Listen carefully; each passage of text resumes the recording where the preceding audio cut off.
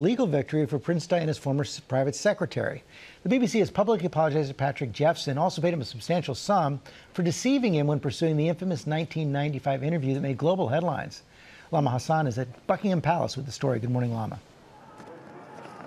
Yeah, good morning to you, George. That's right. The BBC is now paying a substantial sum in damages, as well as, quote, apologizing unreservedly to Patrick Jephson. Now, he was Princess Diana's trusted right-hand man for 8 years, and she was made to believe that he was being paid to spy on her, which ultimately led to her agreeing to do that explosive panorama interview.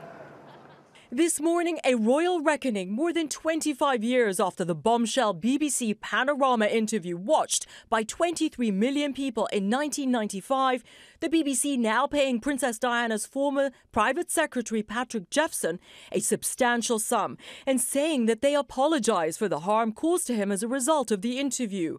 He resigned very soon afterwards, so his career was blighted. What really haunted him was that Diana went to her death thinking that he had betrayed her.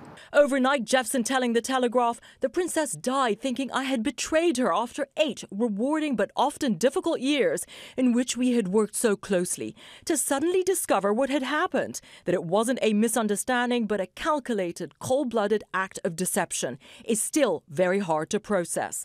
Last year, an independent investigation found that Diana was duped into giving the revealing interview in which she spoke about Prince Charles's affair with Camilla Parker Bowles, saying, quote, "There were 3 of us in this marriage." The interview was a major contribution to making my parents' relationship worse and has since hurt countless others.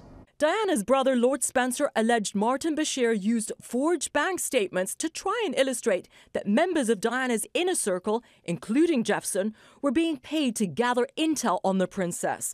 Bashir, who conducted the interview for the BBC, released this statement after the investigation last year, saying, "I apologise then, and I do so again now." On Thursday, Lord Spencer reacted to news of the settlement, saying, "The right result, appalling what Patrick Jephson had to go through as a result of grotesque journalism."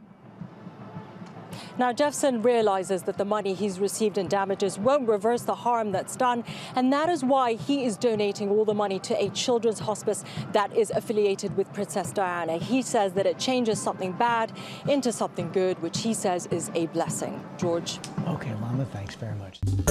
Well, hey there, GMA fans. Robin Roberts here. Thanks for checking out our YouTube channel. Lots of great stuff here. So go on, click the subscribe button right over here to get more of awesome videos and content from GMA every day, anytime.